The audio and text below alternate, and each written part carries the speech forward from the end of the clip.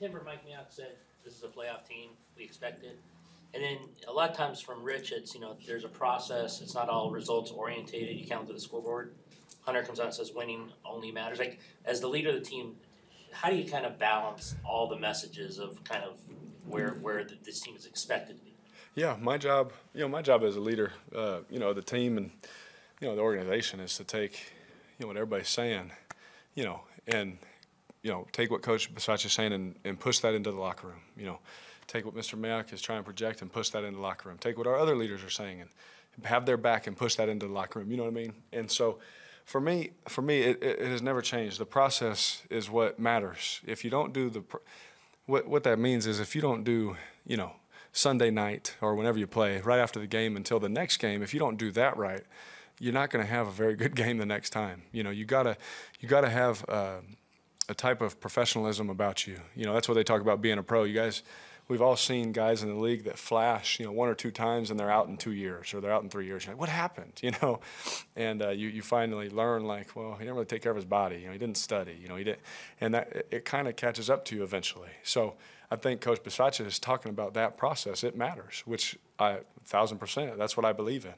And then I also believe that, the urgency to win, I feel that, and I feel that on everybody's heart. I've always felt that. That's all I've cared about, is wanting to win and win for this team. And so I feel that urgency from Mr. Mayock and what he's saying, what Hunter's saying, that winning is all that matters, because at the end of the day, it really is. You have to produce. That's what gives you a job in this league.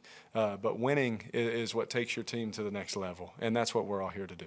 Eric, how do you describe urgency in a football game? I mean, when you look at the stats, the first quarters have been problematic for you guys. Yep. It just is. But when people say come out more urgent, more aggressive, what does that mean to you? And where's the line between that and what the defense is giving you and all that type of stuff? Yeah, absolutely. Like, perfect example. Coming out with urgency to me is if we come out and start fast like we did in Dallas and we execute, we were urgent. You see what I'm saying? If we come out and have a mental or a bust and it doesn't work out and we're off the field, they weren't urgent today. You have to check yourself and make sure you're coming in with the right mindset. Josh, I think, talked about it a little bit, coming in with a little type of swag to you, with a little kind of confidence to you. And him and I talk about that a lot, and we believe, there was times where, in years past, we're like, dude, where is that at, and we'd talk about it like, well, we got to bring it, and then there's other times where we see it now where more guys are having it. Well, we got to consistently do it together, because not one guy is going to be able to go out. He can't rush for 100 if I don't get him in the right run. He's not going to rush for any kind of yards if I go into bad looks all day and we don't block it. Same for me. I'm not going to throw it if certain things. It's a team game, and so often because of social media and us standing up here and we see our faces, we make it individualized. Man, this is a team thing. We have to come out together with a collective mindset that this is how we're going to come out. And it's one thing to have the mindset. It's another thing to go do it against a good team. And that's what we have this week.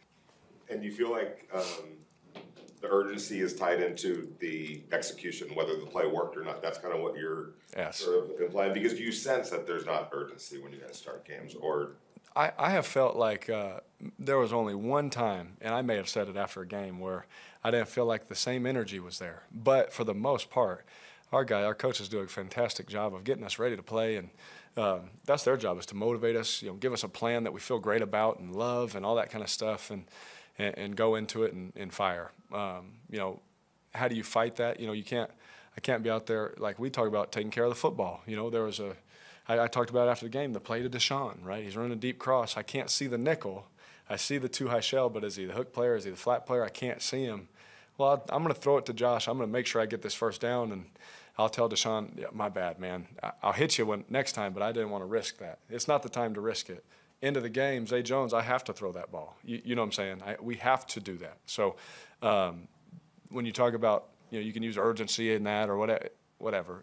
There's a time and a place, but also you have to be smart, especially early in games, especially against the team that we're about to play. You can't be out there just doing stupid things, because their offense will go down there and make it 7-0 fast.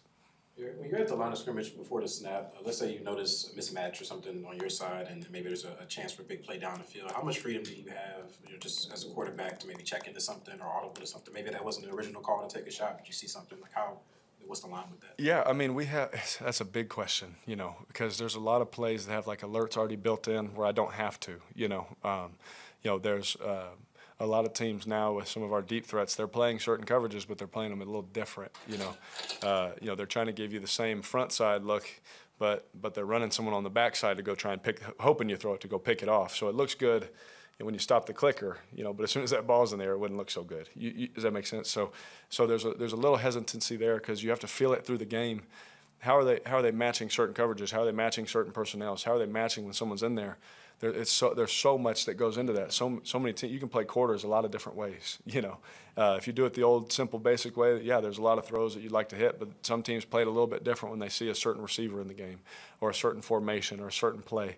And so, as coaches and as players, we have to feel that through the game. But I always have freedom to try and get us completions and try and move the ball.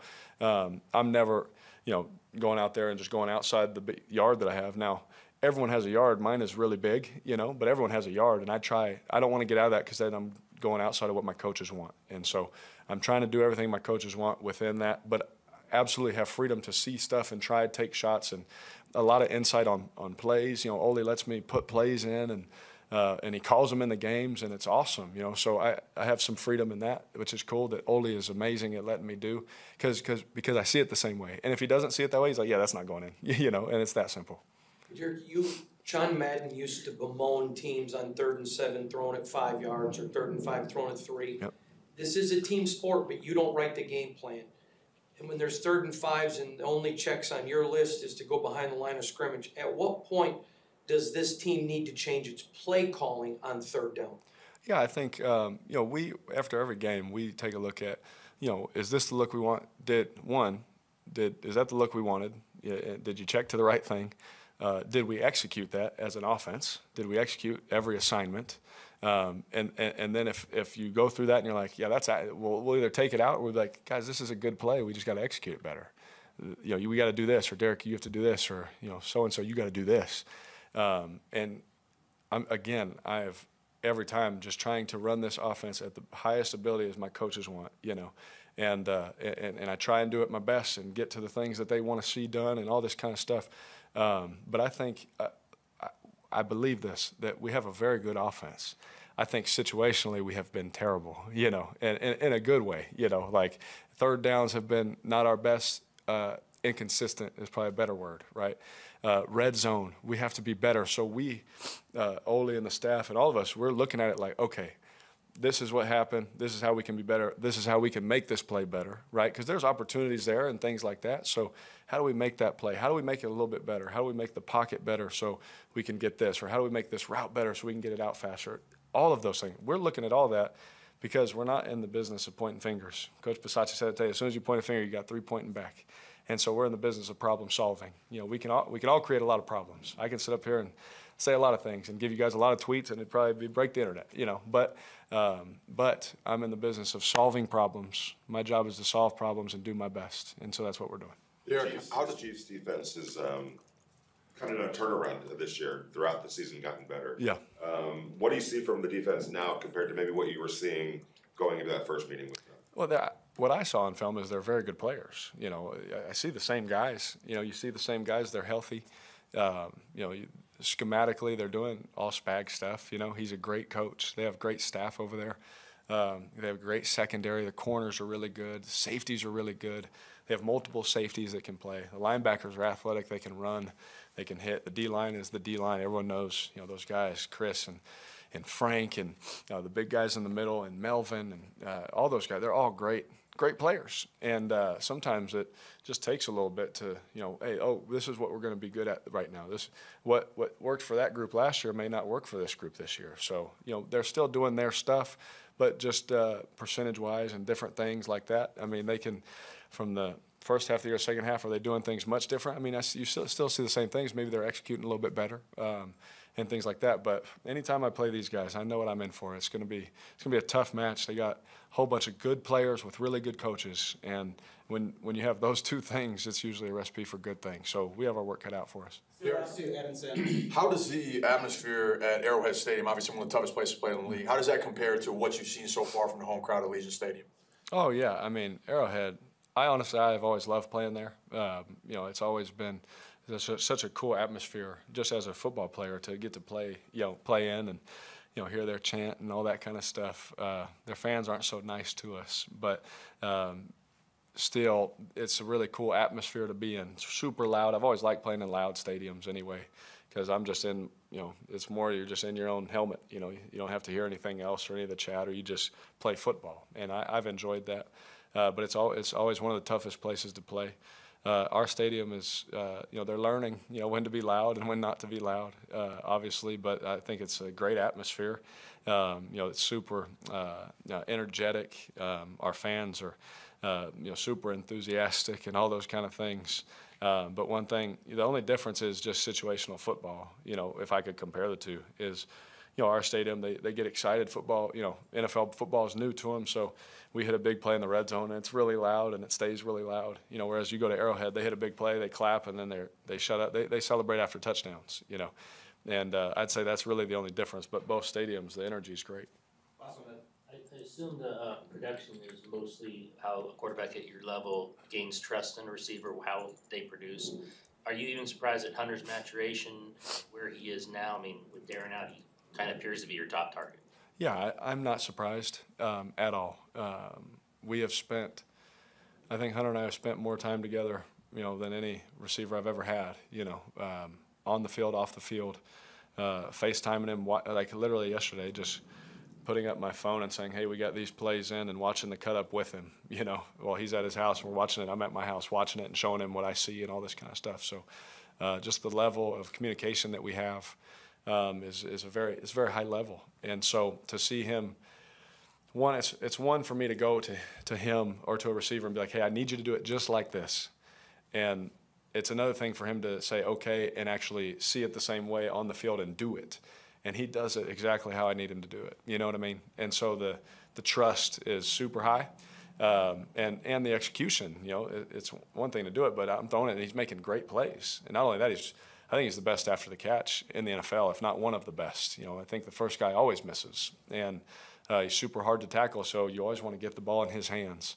And to see him, you know, emerging as that guy, it doesn't surprise me at all. You know, maybe if someone looks at a picture of him, it may surprise him, or if he walks in a room, you'd be a little shocked that it's him.